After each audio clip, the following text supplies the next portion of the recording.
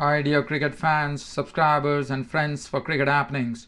This is your host Ram, welcoming you to your daily edition of Cricket Happenings. Well, as far as Cricket Happenings goes, first I'm going to take you to the lowest ever total by a team in World Cup history, and that belonged to Bangladesh. Bangladesh were bundled out by the West Indies for just 58 runs, and that 58 runs were knocked off by West Indies in just 12.2 overs. So Bangladesh put up an insipid display of batsmanship here, and this has come as a real shock because when I got up in the morning and I saw that Bangladesh had been bundled out, it came as a real shock for me. Well, and I'm sure one were really looking out for this very key clash because it was very essential for Bangladesh to actually win this match. But well, West Indies are doing well. They've got 4 points. And as far as the other match were concerned, there were comprehensive wins. One was for Bangladesh, West Indies over Bangladesh, and the other one was New Zealand. It was another comprehensive win, where Zimbabwe were Zimbabwe could muster only 162 after batting first after winning the toss, and New Zealand actually wiped off the target with their best chase as far as openers are concerned.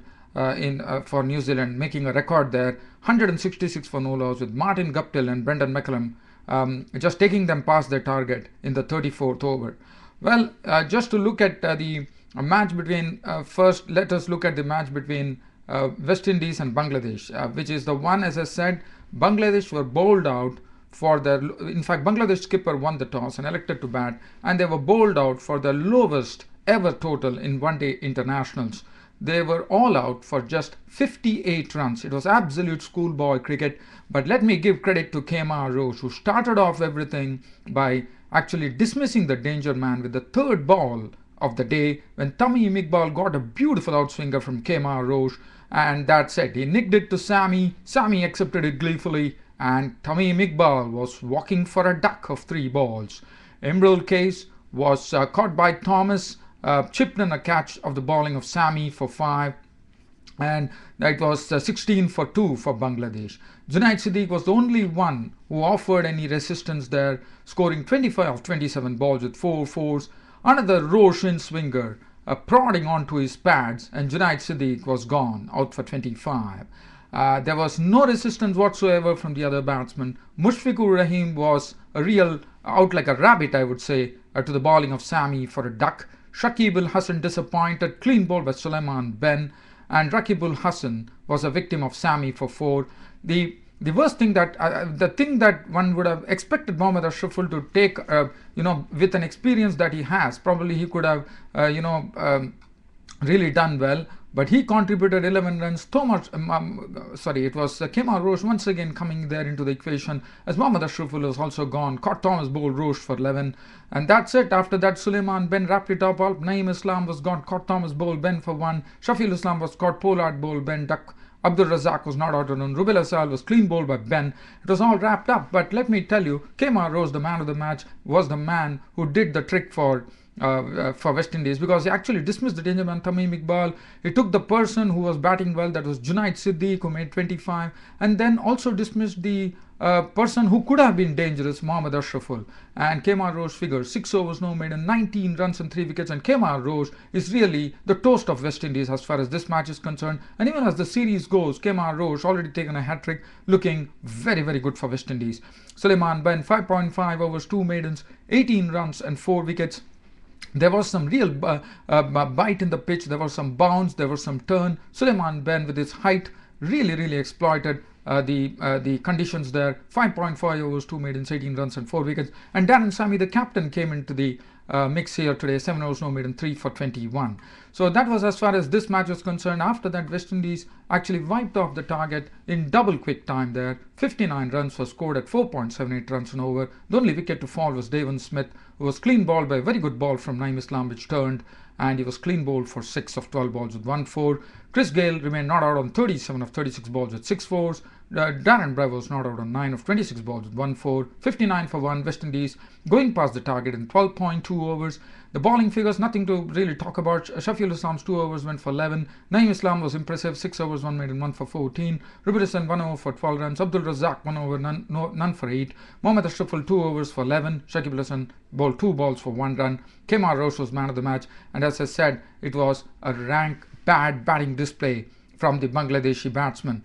A total failure as far as Bangladesh is concerned. This is not what the crowd would have expected. The crowds were going, they would have been really looking forward to it, and they got the shock, I would say, here at the Sher-e-Bangla National Stadium, Mirpur. Really full sorry for Bangladesh, but West Indies did their job. Kemar Roche was absolutely top stuff from Kemar Roche there. Suleiman Ben turning the ball very well and getting the wickets, and Darren Sami also joining them. So it's all over for Bangladesh here.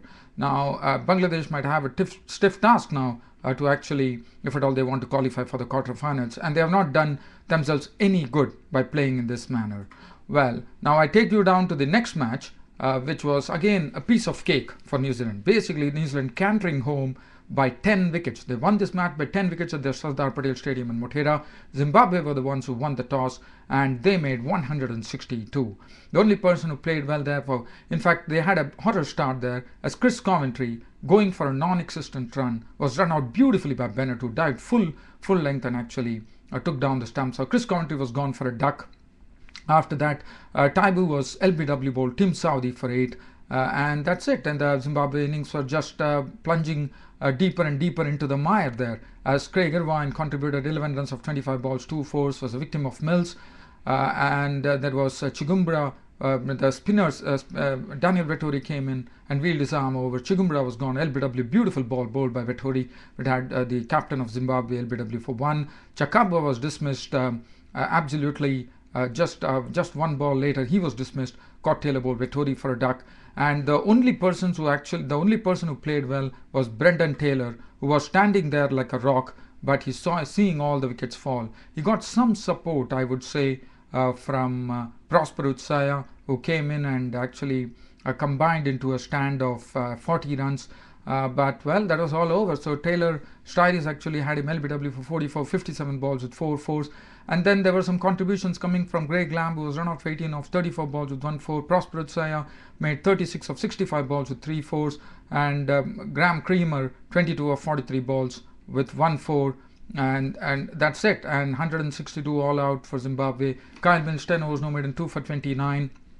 Tim Southee, 9.2 overs, no maiden, 3 for 29, bowled well. Hamish Bennett, 8 overs for 37. Daniel Vettori, 10 overs, no maiden, 2 for 25, was impressive. Scott Styris bowled 4 overs, no maiden, 1 for 13. 3 overs for 15 for Nathan Beckham, the red arm off spinner. Jesse Ryder bowled 2 overs for 10 runs. As far as New Zealand were concerned, absolutely, as I said, they won in a canter, with Martin Guptill and Brendan McCullum stroking a lot of boundaries, and also Martin Guptill hitting Tanyashe Panyangara, who actually played in this match, and he was very, very costly. 5.3 overs cost him 42 runs.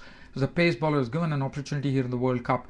He really wasted it, as Martin Guptill went after him, clouted him for 2 straight sixes, and Martin Guptill was not out on 86 of 108 balls, 7 fours and 2 sixes for him. He was named man of the match for his brilliant stroke play. Brendan McCullum was not out on 76 of 95 balls, 6 fours and 2 6.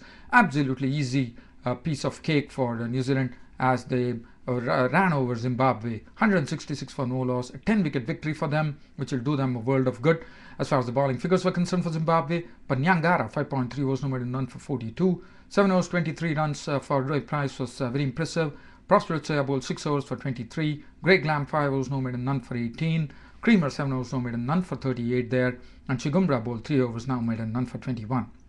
Well, before the match, we thought it was going to be a battle between the Zimbabwean spinners and the New Zealand batsmen, but it was not to be. But if you see the score, that the Zimbabwe batsmen didn't do themselves any credit at the top of the order, barring Brendan Taylor. Other than that, Coventry, Taibu, Irvine, Chigumbura, Chakabwa, everybody fell. But the lower order really contributed, like the spinners, I would say. Greg Lamb, 18, Prosper Utsaya, 36, Graham Creamer, 22, Raymond Price, 11.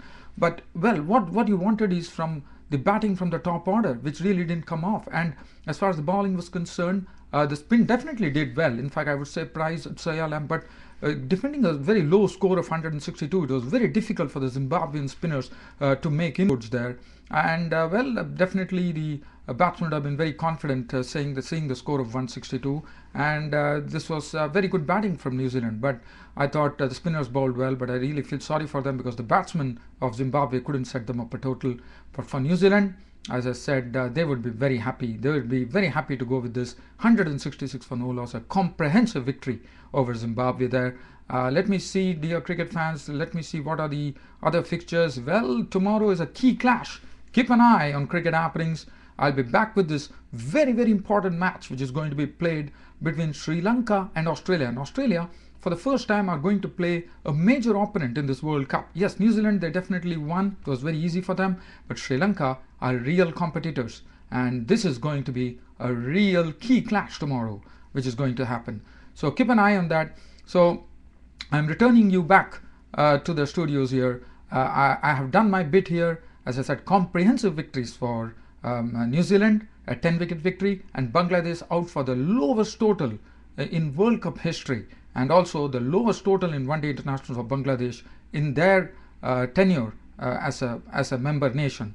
Unfortunately, that was so. And that's it, dear cricket fans, subscribers and friends for Cricket Happenings. This is your host Ram signing off. Thank you.